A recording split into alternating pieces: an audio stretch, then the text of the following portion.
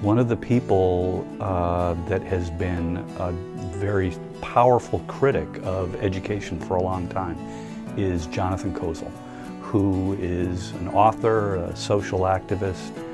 He's been writing about issues related to poverty and education for over 40 years.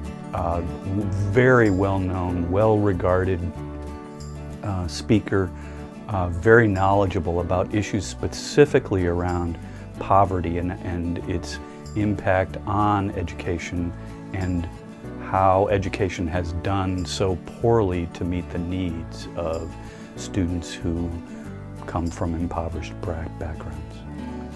This is our 7th Summer Institute, and our theme this year is transforming special education.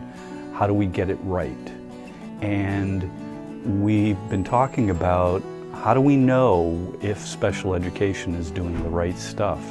I see this lecture as really being for everybody, anybody who's interested in education. So school administrators, school teachers, teacher educators, counselors, anybody who is interested in how we best meet the needs of kiddos in schools today.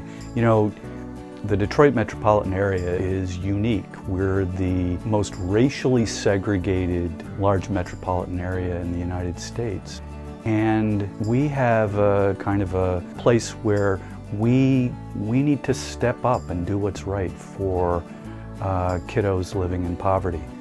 And Jonathan Kozol can give us that energy, give us the knowledge we need to kind of make that happen.